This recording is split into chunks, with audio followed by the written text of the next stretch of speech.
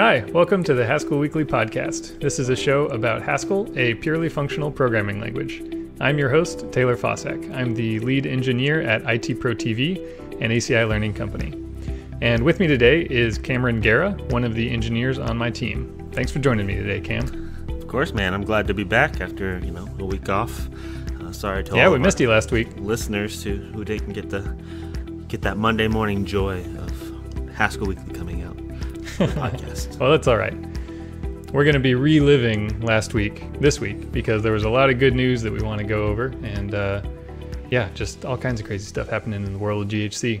Yeah, GHC started off 2021 with a bang. We've already talked about, the GHC 2021 grouping of language extensions, and today we're going to be kind of diving in to more awesome news in GHC and just the Haskell community in general. And I think our first kind of order of business here is to congratulate the Haskell Foundation for picking their executive director and chief technology officer. Those are two positions that I think, with the people they chose, is going to do great things. I know, Taylor, you have a little bit more experience with who they chose. Do you want to kind of talk more about that? Sure, I'd be happy to. So on the discourse for Haskell, which is the forum, Simon Peyton-Jones announced that the Haskell Foundation picked the executive director and the chief technology officer, like you said. The executive director is Andrew Boardman, and I actually had not heard of him before, haven't interacted with him, but there's a little intro there in the post. We'll have a link in the show notes. And he sounds like a great guy and, ready to helm this new foundation and lead it in a good direction. So I'm looking forward to what he's able to do. And also the chief technology officer, which was kind of like a bonus selection for the Haskell Foundation. I think they only intended to pick an executive director, but everybody was so on board with this person and they were able to give her a role. So Emily Pillmore is the CTO for the Haskell Foundation. I have interacted with her. She's a great person, and she's going to be in charge of all the technical decision making for the foundation itself. Dang, that's awesome. Congratulations, Andrew and Emily. We look forward to seeing how the Haskell Foundation flourishes under your guys' leadership. So I'm really excited about that. Yeah, I think this is an important step for the foundation, and I think we may have talked about it a little bit before, maybe last year even, but for those not in the know, the Haskell Foundation is still kind of nascent, still coming together a little bit, but the intent is to have one guiding light for the Haskell community / ecosystem, or to put it another way, to kind of bring together all of these disparate communities and groups that Haskell has, like the Haskell.org committee and the core libraries committee and all the people that maintain all these different packages, having a common area for all of them, to pool resources or ask for help or that type of thing, and many other things. So really looking forward to the Haskell Foundation. This is an excellent start. Yeah, it seems like it's going to make big waves for Haskell in the overall programming realm. Obviously there's large organizations that use Haskell, but a lot of people don't know that. And so I think having a foundation that is centered around creating this, awareness and education around Haskell and what it can provide you will really allow other organizations to hear that and be like, oh, okay, let's give it a shot. So I think it's great for, all the Haskellers out there, because it'll, eventually mean more job opportunities. Exactly. And we're not a large company, but we're a small company, and we use Haskell. And I think there's some good stuff, even for us, like you mentioned, it'll be easier to hire Haskell people in the future if the Haskell Foundation succeeds at what it's trying to do, which I think it will. Awesome. So should we move on to some of the GHC news? Oh yeah, drum roll please. Well, we're going to start with the small one. So the GHC 8.10.4 was released, and this is a very small bug fix release, but it's probably the end of the line for the 8.10 series. And this one's important. It shores up a couple bugs with Windows and linking and some other little things. So pretty much if you're currently using 8.10. something, you should upgrade to 8.10.4. Yeah, shouldn't really have any, obviously, major breaking changes, and should allow you to, be up to date. Maybe we got to just pour one out for the 8.10 series. Feel like it's done a lot of good for the Haskell world. Yeah, I mean, we're still using it at work, and we were fortunate because we use Stack and Stackage, and the most recent version of Stackage, both Nightly and LTS, use 8.10.4, so it was a pretty seamless upgrade for us. Nice. Well, we keep talking about this being the last of the series. Well, what's next? What's next for GHC? And I'd love for you to announce that, good Sir Taylor. So the big ticket release is GHC 9.0.1. This has been, a lot of people have been very excited about this release, and for good reason. There's a lot of big ticket things that landed here that are maybe not fundamental changes to Haskell, but very big changes. So the biggest one, perhaps, is the addition of linear types through a language extension. And that comes to us in GHC 9. So now you can download the compiler and try out linear types. Okay. I know we're still learning more about linear types, because it's not obviously something we use in our current Haskell implementations, because it hasn't really been available to us. What's kind of some examples of what linear types helps with, for those who may not know? Yeah, so I don't feel super qualified to be an authority on this because I don't know a lot about linear types myself. The way that I understand it, maybe the best go-to example of what are linear types or what can they help with, is to look at Rust. And there's an important caveat here that Rust doesn't actually have linear types. It has a related thing called affine types. And my understanding is that the difference is with linear types, you have to use your argument once, like exactly one time. And with affine types, you have the choice. You can either use it or not. So it seems like kind of a pedantic difference, and it probably is. But by and large, if you're wondering what are linear types, I think it's what Rust does is a reasonable way to look at it. Okay, cool. Awesome. Well, let's get on to the next one that I know you're thrilled about. I feel like this is the one where you're like, GHC 9's out, and this is what it gives us. Like, it's qualified do, right? Like, what's the deal with qualified do? Why is it awesome? Yeah, so this one, it's kind of funny because it ties in with linear types quite a bit, but only, I don't know, they're sort of orthogonal to each other, but they both benefit each other. So qualified do means that normally if you use do notation in a Haskell program, it will use the bind operator from the prelude, that greater than equal sign operator, which works for the monad class. There have been ways to change how that works. There's a very big hammer of a language extension called rebindable syntax that lets you choose whatever bind operator you want. But what qualified do lets you do is for each, or at each place where you use the keyword do, you can qualify it like you would any other identifier or operator in your program. And you could say some monad dot do. And then within that block, it will use some monad dot bind rather than the one from the prelude. So this might sound kind of pointless, like for most of the monads that most people use most of the time, I'm using a lot of weasel words here, it won't matter because you can do a reader T and that'll work with monad or whatever. But if you wanted to use, for instance, linear types with a linear monad, it wouldn't type check, I'm pretty sure. Again, I'm not an authority on linear types, but it can allow you to do new, more powerful things. There's a related concept called indexed monads. Hopefully, I think it's related. You could do index monads with qualified do. Or if you just wanted to be more specific and say like maybe.do or list.do or something like that, a little more Elmish in the explicitness. Okay. Yeah, that's what I was kind of picturing when you first started talking about qualified do, was like maybe.do, list.do, and just kind of explicitly setting the monad in which the do in which we're working in. I think that's kind of I'm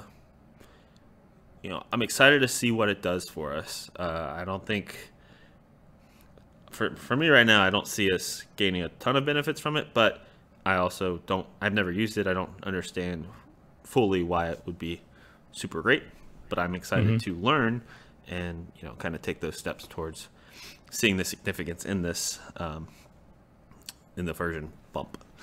Yeah, I am too. And I think one area that this might be kind of abused a little bit is that you could use qualified do to make a DSL that just happens to use do notation to like split things up onto separate lines.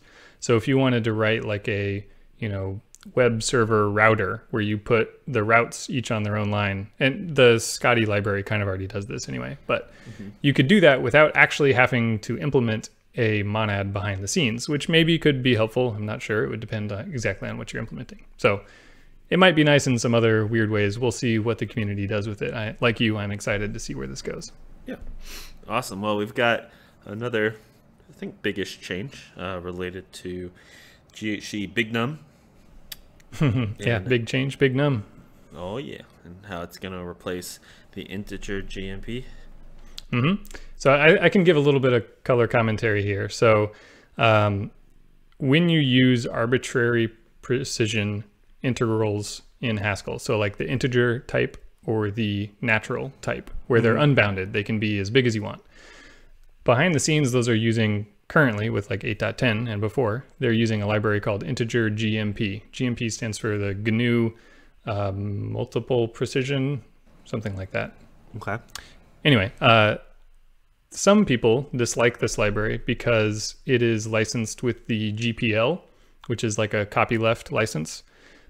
So there's a replacement library called integer simple, but it's a lot slower and it's written in pure Haskell rather than integer GMP, which I think is either C or C++. So GHC Big Num is trying to get the best of both worlds here, where you can have arbitrary precision integers and you can use them without using GPL licensed code, and it will be code that's maintained by GHC and I think mostly written in Haskell. I don't know what the implementation of Big Num looks like. So it's a little behind the scenes, but it's a good change nonetheless. Yeah, it seems like it'll give programmers a little more freedom.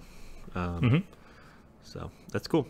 Awesome. All right, so we have the next ticket item here, which is simplified subsumption, setting things up for quick look impredicativity. What a word. That's a mouthful. Yeah. So what's that mean? this is something that I am definitely not qualified to remark on. I know can't even say the words, so yeah, impredicativity. Come on. I know that Richard Eisenberg, who is actually the chair of the Haskell Foundation board, he has a YouTube channel where he's doing like these kind of quick bites of explaining concepts, because he's a GHC contributor, very smart guy, and he's pushing on some of this quick look impredicativity stuff. So if you want to know more about it, I would recommend find that YouTube channel or look at what he's written. He's excellent communicator, and it's my own fault that I don't know about any of this stuff. So yeah. But yeah, this is just some changes to the type system that are coming, and I think they'll be good. Yeah, and if you know more about any of these topics and you have any interest in being on the podcast and explaining them for us, like, we would love to have you. We're always looking for guests on the podcast. So just a quick sidebar there.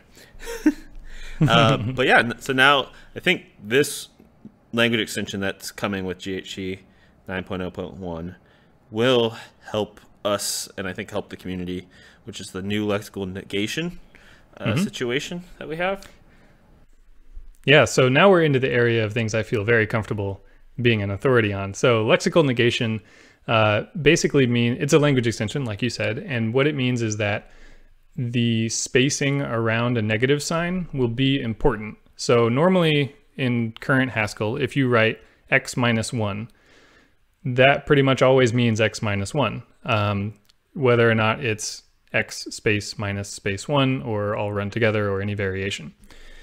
With lexical negation, if you do x space minus space 1, that means x minus 1 like it always did. But if you do x space minus 1 kind of smushed together, then that minus 1 will be a single unit. It won't mean minus 1 anymore.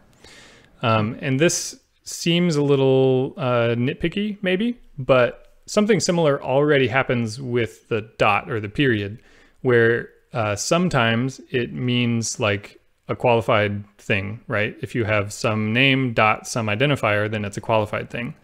But if you put spaces in there, suddenly it means function composition or whatever operator you have imported, usually function composition. Right.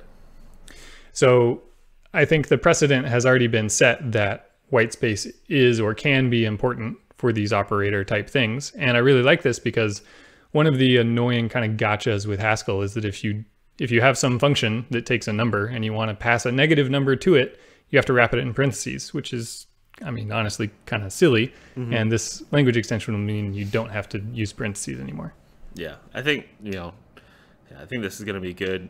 I don't really think it's going to have a huge impact on current existing code. I do think moving forward, though, I think it'll be really nice. I'm curious with like some of the external tooling out there, like HLint that says, hey, we see you've got this language extension installed. Now you have these parens -1. Those can go away now. Like those kind of things may become possible, which would be, a nice quality of life improvement. Yes, parens aren't terrible, but they're also kind of pointless for that situation. So it'll be nice to have that.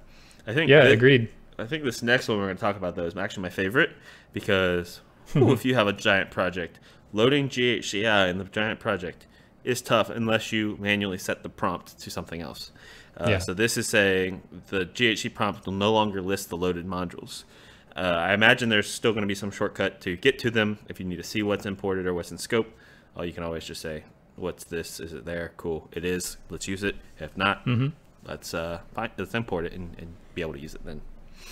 Yeah, so for those not in the know, this has been another kind of long time paper cut of the Haskell REPL, where if you fire up GHCI, it'll normally say prelude and then like a greater than sign, and that's where you type in your stuff. And if you import a module like data.map, then it'll say prelude space data.map and then your prompt.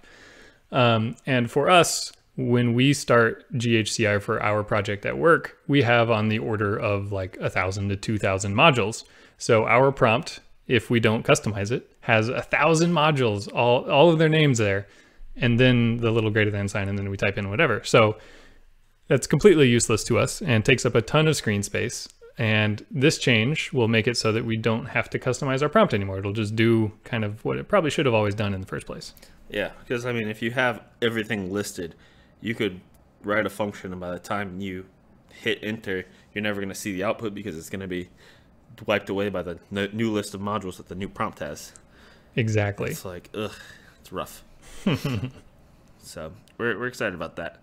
I think this one will be good overall long term for the Haskell community, is making the Haddock parsing more resilient, right? Because Haddock deals with a lot of documentation, right? Yes. So there's a lot of things kind of balled up in this part of the changelog.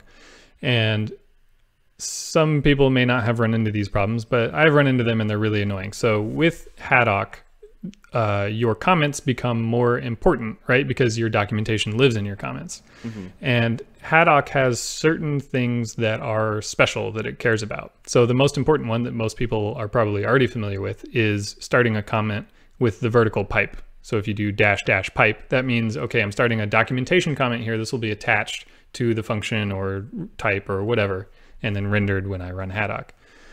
There are other things that are important, like -- and that one I mentioned because I run into this frequently, where a project will build just fine when I'm not producing any documentation. And then when I try to build with documentation, it will crash, like fail to compile, because I have a comment somewhere that says like -- important ***, don't do this. And Haddock's like, hey, I tried to, interpret this as some special markup for myself and I was unable to. And, I'm thinking, why did you do that, Haddock? That's silly. But yeah, so with GHC 9, it will be more resilient to these. So it won't crash. I think it will instead produce a warning so that you can realize like, oh, this is ambiguous if this is meant to be parsed by Haddock or not. Right. Yeah, that sounds helpful. I feel like that would be really frustrating. Very yeah, much my so. code works, and then you're like, oh wait, what? Now I'm building documentation. What happened? Yeah. And many people don't build documentation themselves. So this problem gets even worse because you can have a project that builds perfectly fine for yourself, and then you release it and upload it to Hackage, and somebody complains like, hey, you don't have any documentation on Hackage. And you're like, yeah, I do. I wrote documentation for everything, and it's because, oh, Haddock failed to build. So it'll actually be a little while until Haddock uses GHC9, or excuse me, Hackage uses GHC9. But when it does, we can look forward to this being a little more resilient. That's good. Woohoo! Yeah. Speaking of, nightlies and LTS and stackage, we got a little while probably before that's coming out in the next couple weeks. Yeah. I saw a tweet, I forget who it was from, one of the stackage maintainers, announcing that, the nightlies and the LTS are using GHC 8.10.4, and they're looking to use GHC 9 quickly on the nightlies, but I think a lot of packages are going to get booted out because either they have version constraints that maybe just need to be relaxed, or something changed in, the GHCI, the bits of GHCI that they use that needs to be changed to support it. But yeah, and I just wanted to wrap up with GHC 9. So there are many, many more things in the changelog. It was hard to pick kind of the big ticket things that we should talk about because there's so many. There's a lot of bug fixes. There's a lot of performance improvements, both when it comes to how quickly GHC compiles your code, but also with the code that GHC produces, it may run faster as well. So GHC 9 is just like an amazing release. Very excited for so many things in it. Yeah, that's awesome. I mean, you always expect, quote unquote performance enhancements with any release of anything. You get a new iPhone, a new Android phone, it's got the new processor, like all those things. So that's that's exciting because I think GHC needed that. And yeah, they can do this with such a big release that has so many other enhancements as well. Yeah, and I wanted to call that out because I know some people are concerned that if GHC focuses on these fancy new type system enhancements like linear types, then maybe the more mundane or boring like quality of life improvements aren't going to happen, or even compiler performance may get worse as a result. But that is not the case, at least for this release. So kudos to the GHC team. They are doing amazing work. It's just, again, great release. Yeah, I know. I'm really hoping we can get to it soon, but some of our tooling, we're just tightly coupled to GHC versions. Weeder, Brittany, those guys just kind of make us have to slow down for all the new hotness because we've got to wait for it to support it and work through all of its transitions. Yeah, So, and we've talked on this show before about HLS, which some of us use and is also tightly coupled to the GHC version.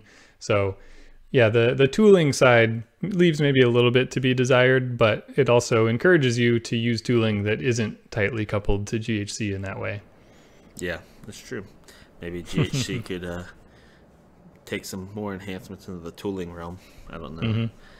Probably, Yeah, they or probably have enough work.